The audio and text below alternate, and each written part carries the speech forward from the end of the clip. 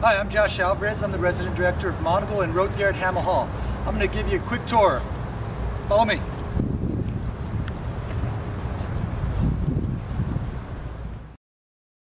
Rhodes Garrett Hamiel is referred to as RGH. This building is very unique to the fact that all rooms open to an indoor hallway that fosters community throughout the building.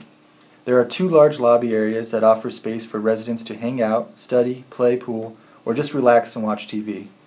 RGH is in a great location across the street from Barnes & Noble bookstore and Starbucks, and also has the most parking available for its residents. You will need a resident parking permit. These permits are about $50 per year, and you can purchase them online or pick it up in the same building as the Barnes & Noble bookstore. So let's go see what a room looks like.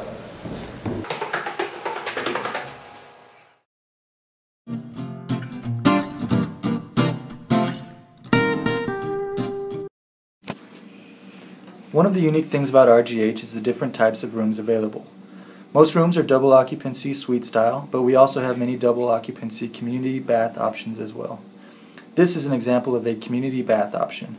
There is a sink and mirror inside the room, but the bathroom and shower areas are located down the hall.